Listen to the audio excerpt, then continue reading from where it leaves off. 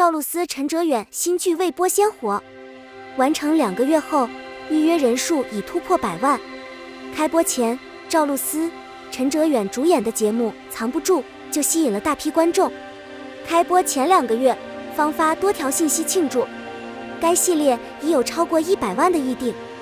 这部剧之所以受欢迎，是因为它的主要情节涉及了每个人都记得的剧集。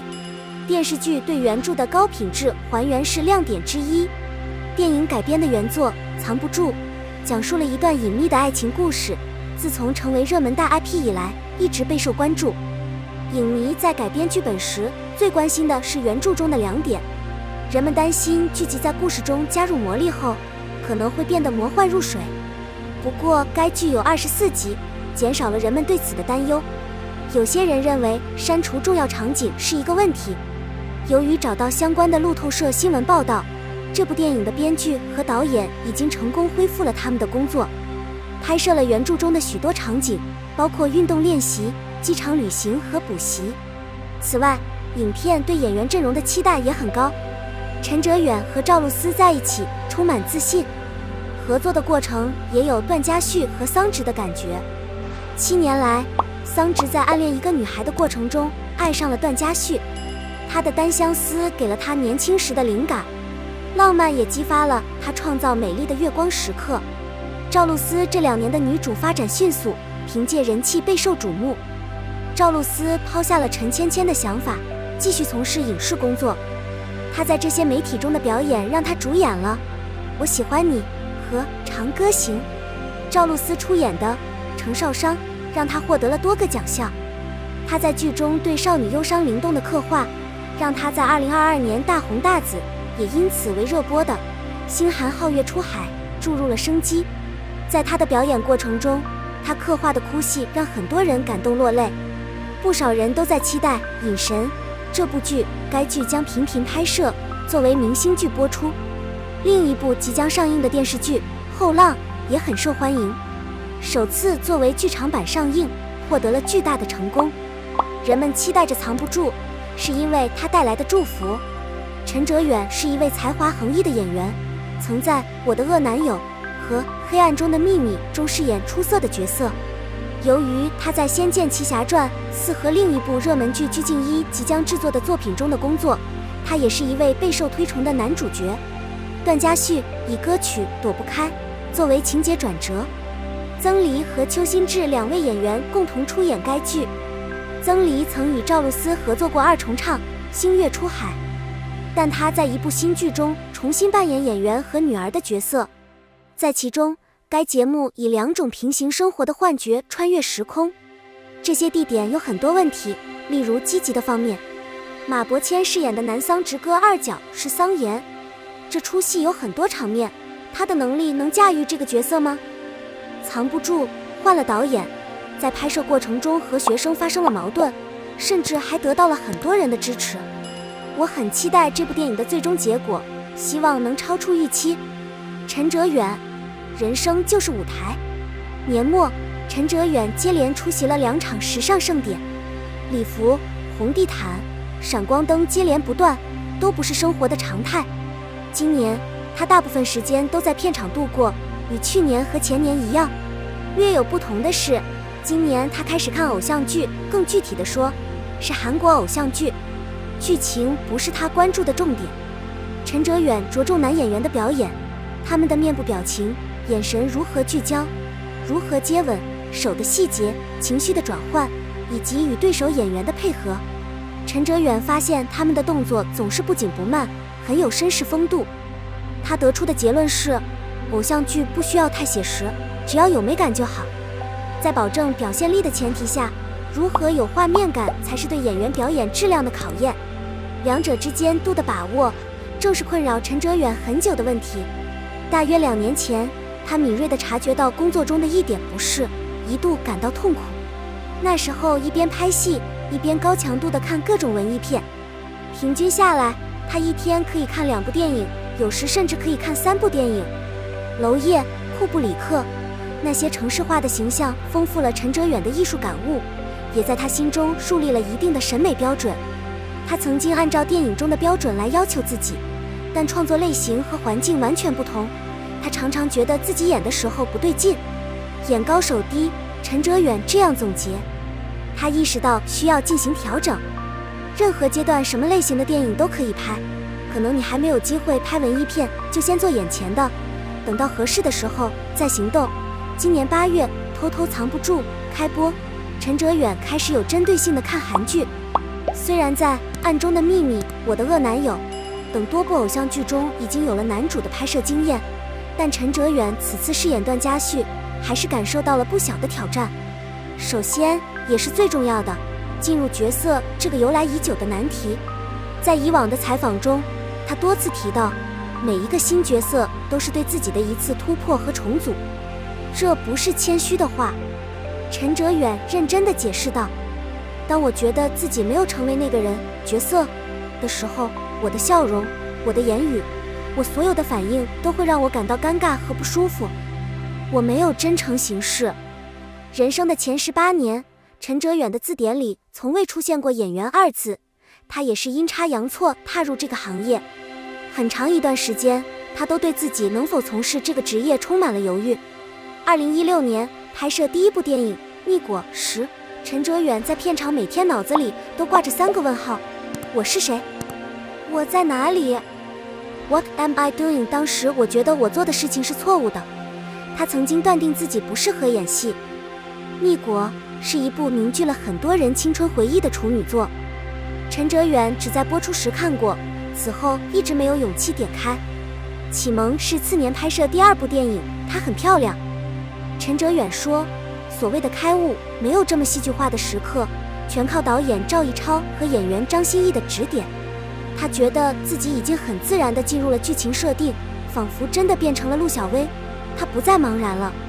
2018年，她很漂亮播出，公司同事看了都感慨，变得自然了很多，好像突然就知道怎么演了。陈哲远终于松了口气，这样我就可以胜任这份工作了。绝代双骄是另一个重要的分水岭，他更加坚定了自己的信心。原来我能把戏耍得很好。整部剧拍摄过程中，陈哲远从未看过监视器，他能清楚地感觉到小鱼儿在自己体内流动，过程中几乎没有杂念，每天都精神抖擞。在此之前，他做了很多准备。一个广为流传的数据是，他把古龙的原著小说读了6遍，写了4000字的传记和6000到7000字的书评，逐字逐句的阅读，对人物的长篇解读由原著小说的铁杆粉丝所喜爱。导演郭靖宇后来跟别人提到，他对这个版本的小鱼儿很满意。陈哲远知道这不是客套话，大量的案头工作是必要的。陈哲远称，这是让我感到自信的事情。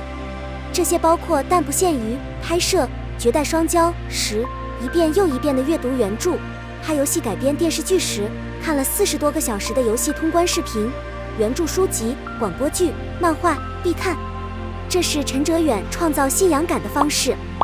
他心里明白，做这些事未必有用，但通过这些可以给自己担当这个角色的底气。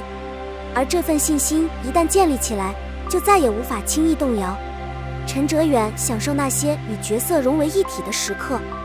古装剧中，角色半夜病倒，异常痛苦，整个人都处于癫狂状态。第2天早上有外人来访，他就装作若无其事，若无其事。这个人太厉害了，让人心疼。陈哲远对他产生了责任感，暗暗下定决心，无论以后发生什么，都要为他角色着想，站在他的身边，不让他吃一点亏，一点伤，哪怕是被外力压迫，哪怕再匆忙，也要坚持。陈哲远记得这2场戏是在同一个房间里前后拍摄的。开拍前，他还沉浸在无法进入角色情感的痛苦中，他一度怀疑自己不会演戏。2场戏拍完之后，所有的疑惑都烟消云散了。10月底，陈哲远迎来了自己26岁的生日，他觉得自己从心底成熟了。成熟的表现之一，就是不再志存高远，凝望远方的遥不可及。另一边，他的目光一点点从自己身上移开，开始更加关注身边的人和事。在他生日那天，他的母亲和朋友从深圳赶到厦门为他庆祝生日，没有打招呼。在他疑惑的同时，他还以为这是一个生日惊喜。工作人员精心布置了生日场地。那天是烧烤和直播，吵到很晚才结束。第二天还有工作，陈哲远只好早早离开，留下工作人员在那边打扫卫生。我觉得我的生日过得很开心，但似乎每个人都受了苦，他感到有些遗憾。往年陈哲远都不是很喜欢过生日，甚至有些担心。很多人会给你发信息，然后你要时刻想着怎么回复别人。当每个人都祝你生日快乐的时候，你也要想着我应该高兴，给你一个惊喜。他叹了口气，你知道吗？人生就是一个舞台。有时陈哲远也会从生活中吸取真实的例子，运用到表演中。今年热播的《我的恶男友》中，婚礼誓词的部分是陈哲远参考了初中同学的婚礼。那场婚礼，陈哲远也在场。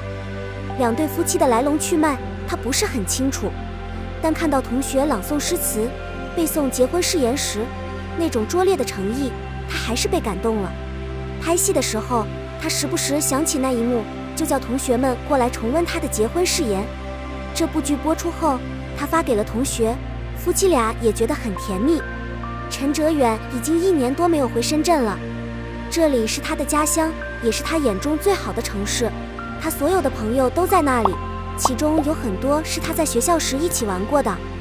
和他们在一起，陈哲远就会变得活泼，喜欢出去玩。他跟着他们来到了东门的一家烤肉店，路边的一家小店，环境一般，没什么起色，在点评网站上的评分也只有3.6。外地人肯定不认识路，都是熟悉路的本地食客，不需要老板招呼。如果他们同意点几个人的饭菜，比如烤肉、烤鸭、猪脚，老板会看张罗本人的。陈哲远最喜欢他家的猪脚饭，每次回深圳，他总想吃顿饭。在北京的时候，陈哲远更习惯一个人待在家里。在他心目中，深圳就是家，是他长大的地方。每次降落在深圳机场，家的感觉就回来了。大都市的亚热带高温和瞬息万变的景象，让他感到熟悉、踏实、放松。公司所在的北京，或者剧组驻扎的地方，象征着陈哲远的公共领域，他会不自觉地进入一种工作状态。藏不住，已经杀青半个多月了。从剧组回到北京后，陈哲远一直宅在家里看剧本，忙于各种工作事宜。钓鱼是他为自己预留的人生空白，一人一竿，打窝、架竿，然后等待。有鱼上钩，成就感不言而喻。如果鱼钩是空的，等待的过程就完全放松了，所有的杂念和烦恼都像抛出的鱼饵一样消失在水中。无论今天的收获是什么，垂钓者都有奖励。双喜临门，陈哲远总结道。之前在青岛的海钓是陈哲远最难忘的经历之一，这是他小时候跟着父亲钓鱼以来第一次接触海钓。与池边垂钓不同，大海风大，阳光猛烈，波涛汹涌，一眼望不到浩瀚的黄海水域。出海的时候，陈哲远还在想，说不定今天能钓到一只深海怪物。过了一个下午，只钓到一条10指长的小鱼，不过看起来很奇怪。陈哲远说道，应该算是某种深海怪物吧。陈哲远说话慢条斯理，语气一向低调，会突然有种很不正经的幽默感。跟风的粉丝记录了他入行以来演过的角色数量，17个，有点吓人。陈哲远简直不敢相信，在他的印象中，这个数字还是7、8个。段博文、蜜果、男主陆小薇，她很漂亮，小鱼儿，绝代双骄。坐在开始工作的化妆间，一大早，他就一个一个地数了数。一旁的工作人员提醒说，还有一些客串。陈哲远这才恍然大悟，这确实是一个非常大的数字。我是个有经验的老演员。老演员陈哲远现在也面临着这一代年轻演员的通病，拍戏累了，想尽快休息。真的休息好了，马上又开始着急了，什么时候可以进群？人总是这样，不满足，所以总是在2种状态之间来回切换。陈哲远刻意调整，这一次完成手头的工作，他打算回深圳，远离工作，安安稳稳过一段时间。生活是一个舞台，人离不开生活，表演亦是如此。年轻人的精神在于敢于抽身而自由流动，承认界限的存在，正视界限，正视界限，与界限握手，与界限握手，与自己握手。